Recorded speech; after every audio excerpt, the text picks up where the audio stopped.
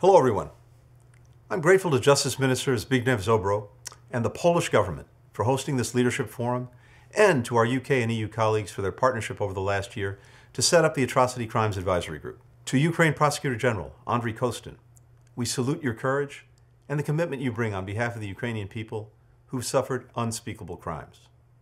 We're honored to be working alongside you, your team, and so many others, ACA implementers, partner organizations, contractors, and the many people in Ukraine bravely sharing their stories to hold Russia accountable for its crimes. Since Russia launched its war against Ukraine, Ukraine's Office of the Prosecutor General has registered 80,000 war crimes cases committed by members of Russia's forces. 80,000 cases. Cases of civilians killed or forced to flee their homes, of civilians beaten and tortured, of women and girls raped, of hospitals and schools targeted, of children, thousands of Ukrainian children, abducted and deported to Russia, a crime intended to steal Ukraine's very future. These acts are part of the Kremlin's widespread and systematic attack against Ukrainian civilians. They constitute crimes against humanity, and they are still being committed today. The United States is committed to pursuing accountability for Russia's atrocities, including war crimes. We're doing that through several pathways. We're supporting action in international courts and multilateral institutions, including the ICC prosecutor's investigation based on a referral by a record 43 states parties, the OSCE Moscow mechanism, and the UN Commission of Inquiry.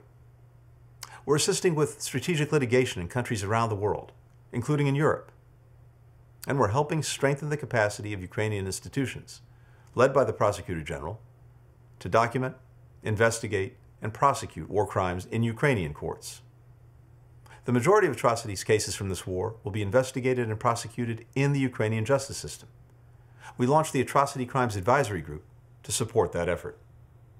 Over the past year, this team has done extraordinary work. Independent experts across many fields have helped document evidence, carry out investigations, build cases, and support mechanisms that will lead to effective prosecution of those responsible.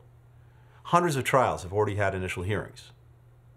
And in your support of a fair, independent justice process, the ACA team demonstrates one of democracy's strengths, its respect for the truth and for genuine accountability. To complement ACA efforts and further deliver on shared accountability goals, the United States also supports the development of a special tribunal on the crime of aggression against Ukraine.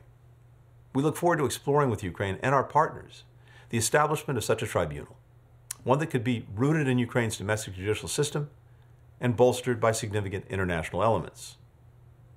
No matter how long it takes, the United States and all of our ACA partners are committed to pursuing justice for Ukraine and its people. We do so remembering the people we're fighting for and standing with. People like Dmytro, a father from Uman. Late last month, Dmytro was awoken in the night by a bomb blast. He raced down the hall in his high-rise building to his children's bedroom and wrenched open the door. What he saw will forever haunt him. In his words, and I quote, "There was no room, just a cloud of fire and smoke," end quote. At least 25 people were killed by Russian missiles that night, including Dmytro's children, 17-year-old Kirillo, 11-year-old Sofia.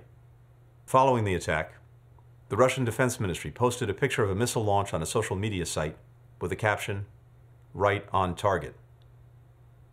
To Dmytro and millions of victims and survivors, we are committed to uncovering the truth, holding those responsible accountable, and preventing future atrocities. That's what we mean by justice. That's our promise to you. That's why this work continues.